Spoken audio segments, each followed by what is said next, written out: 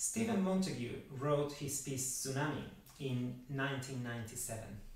It is a terrific piece of music that allows students not only to develop a really large range of techniques and sounds, but also to use their imagination and create a narrative. The title itself, Tsunami, refers to the Pacific tidal wave, and I think that idea allows the students to create their own story. There is plenty of opportunity for doing this in the way that the piece is constructed.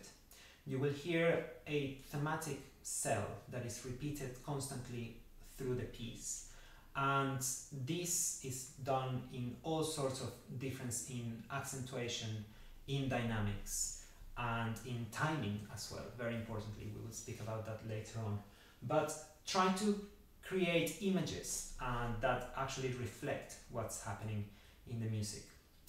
The most important indication of the piece is that you have to hold down the pedal from the very beginning all the way to bar 50, and please enjoy the dissonances because this is part of the excitement of the piece. The implication is that you have to be very careful in the way that you manage the balance of the music, and make sure that even if it says fortissimo, that you're always listening to what's happening at the piano so that you can judge the balance very carefully.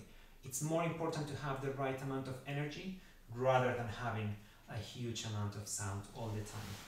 So, just to play a little bit of it, right at the beginning, press the pedal before you start and allow the wrists to really flick very quickly into these quick notes rather than playing every single note on its own. That will create a really wonderful effect.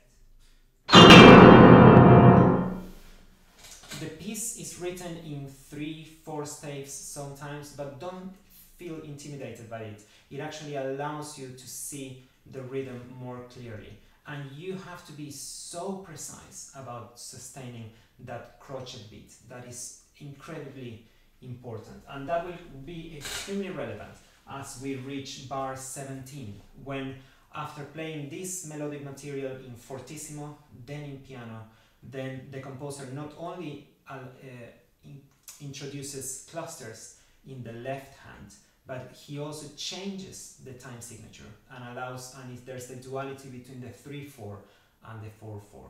That for me is that the wave is coming. You see, you can feel it, that it's coming right near the coast. So please keep that crochet pulse extremely carefully. The most exciting moment of the piece, of course, when the tsunami is happening, is taking place when a huge glissando up and a huge glissando. After that, you will have the same phrase repeated 3 times and then some really long chords that will allow the music just to calm down.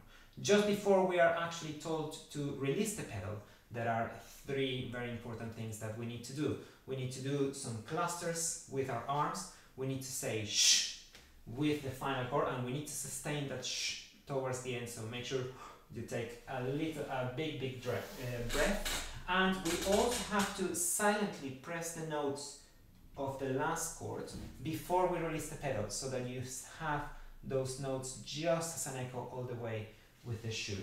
And finally, make sure that you follow that instruction of freeze motionless for 5 seconds. If you don't remember what a second is, just keep counting crochets in your mind. The indication of around 176 to 192, it would be an additional 4 to 5 bars, more or less.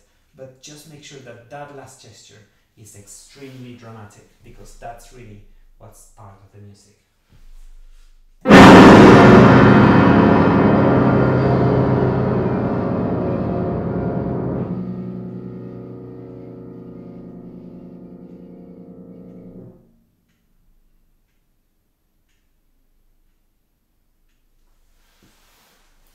A really exciting piece of music, and I'm sure many students will learn quite a lot out of this and gain much more sensitivity in their fingers as well. So hope you enjoy.